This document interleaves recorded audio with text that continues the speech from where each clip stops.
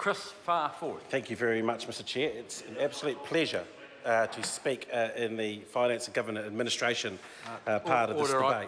I will sit the member down. I will start his time again. Mr O'Connor, I would appreciate it if your coaching of the chair ceased. Thank you. Mr Chair, thank you very much, Mr Chair, and thank you for doing a great job.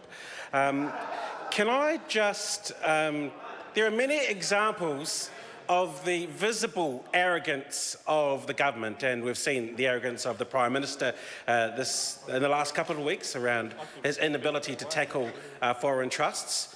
But there are some invisible signs of the government's arrogance that I want to talk about during this section on finance and government administration, and that is the total lack of respect that the government has around the Official Information Act. Because for the Official Information Act to have any integrity, a government has to abide by the letter of the law.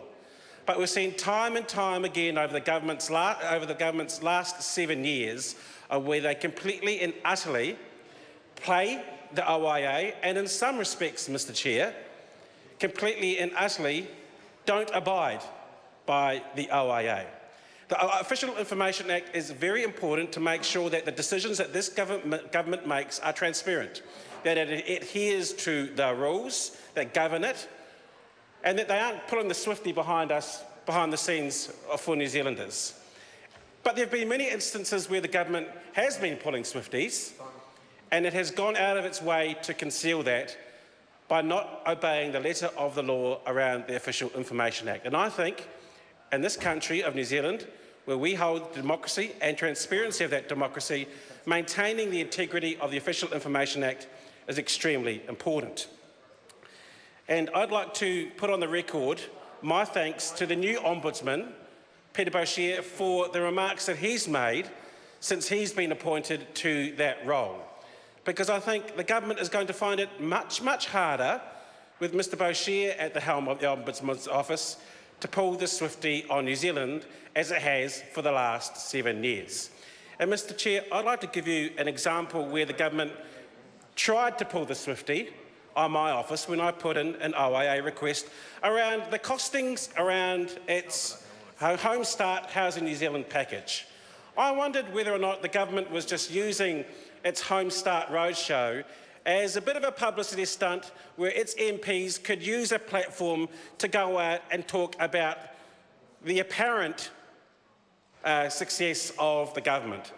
And when I asked them for the costings and what was going on behind the scenes, there was quite a lot, and I think the people at home can see that, that was blanked out about how these Home Start Roadshow meetings were being organised and what was going on behind the scenes.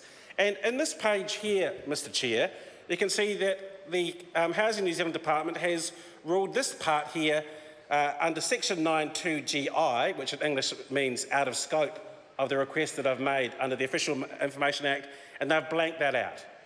And interestingly enough, the words preceding the blanking or the redacting says, National MP Parmjit Palmer has also expressed a strong interest in holding a roadshow, and then it goes on to say, in the famous words of the Honourable Annette King, blankety blank, blank, blank, blank, blank.